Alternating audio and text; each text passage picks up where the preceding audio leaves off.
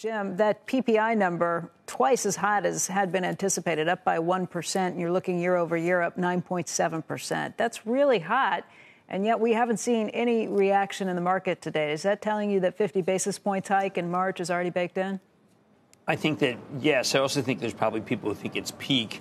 It does make the Fed's bond buying program a little quizzical. I mean, I think that this is the hottest I've ever seen these numbers, and they merit attention. They merit what Mr. Bullard said yesterday, and I think that we should continue to expect that Bullard's going to be right.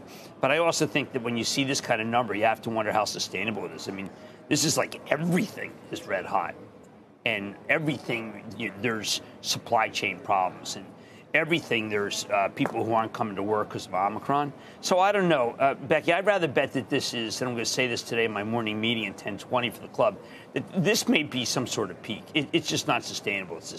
It's too high, even without the Fed.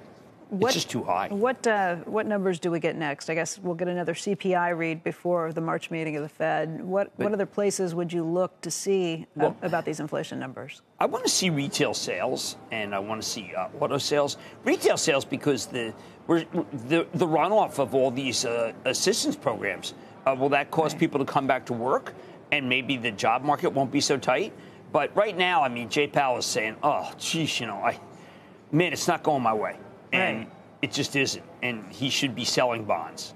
Selling bonds. I mean, you're right. This idea of more people coming back to work, that would mean that employers wouldn't have to keep raising wages to try and lure people in the door. I know that you've seen some improvement in those numbers in the New York area, at least.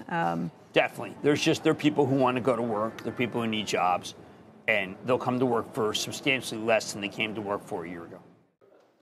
Shepard Smith here. Thanks for watching CNBC on YouTube.